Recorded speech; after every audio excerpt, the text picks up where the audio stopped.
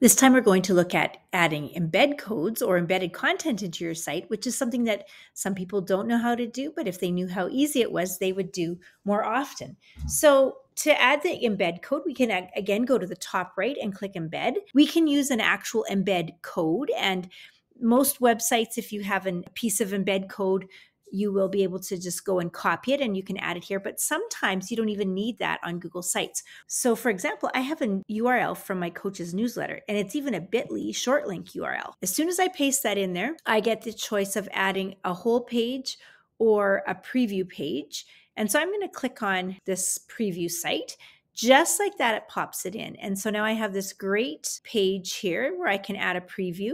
You'll see up in the top left-hand corner, there's a little pop-out window so that in published mode, that will take you to that site.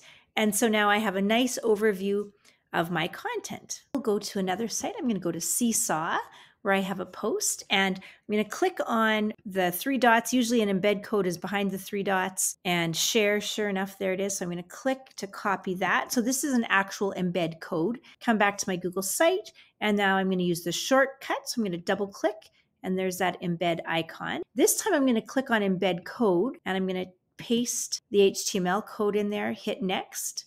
We see that we have the image from my Seesaw account. Now, the great thing about using an embed code is that if you update it at the source, it automatically updates in your website as well.